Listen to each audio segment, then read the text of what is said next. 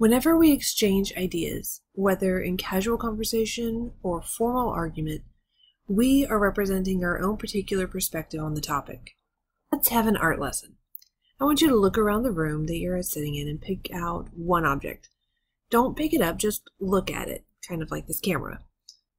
I want you to think about what details you can see, what the shape seems like, what you notice about it from this particular angle. Now, get up and walk around the object.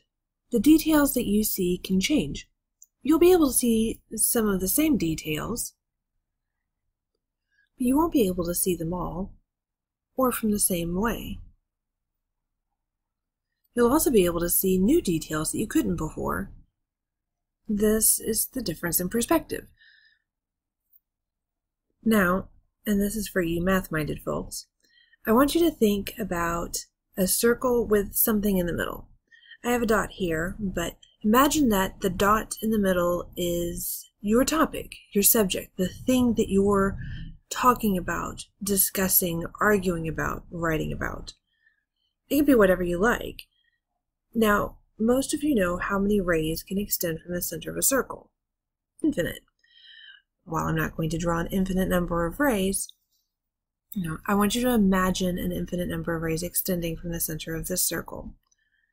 On one of these rays, you're standing. This is you. The ray that's here is your perspective. It's your line, the line that your vision travels when you look at the topic. On this next ray is another dot. That dot is someone else. Specifically, they're the someone else that you're trying to talk to. They're on the receiving end of your dialogue, of what you're saying or writing. The line that this person is standing on is their perspective on the topic.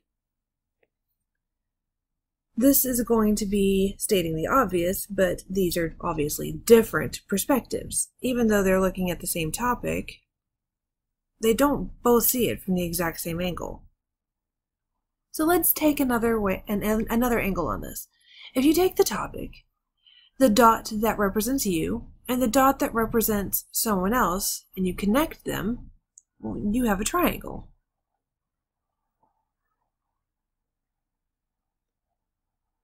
The triangle that these connected points make is what we call the rhetorical triangle. The triangle consists of you, your audience, and the topic. Now, in this triangle, we have speaker, because this kind of goes back to ancient rhetoric where they would use speeches instead of writing things down. So it's why it's usually the speaker in the audience and the subject, not usually the writer. So the triangle sits in what we call the context. Context is the situation, the atmosphere, the historical setting even, that the writing is taking place in. It might seem less than thrilling to label this triangle, but it is pretty important to the success of your essay.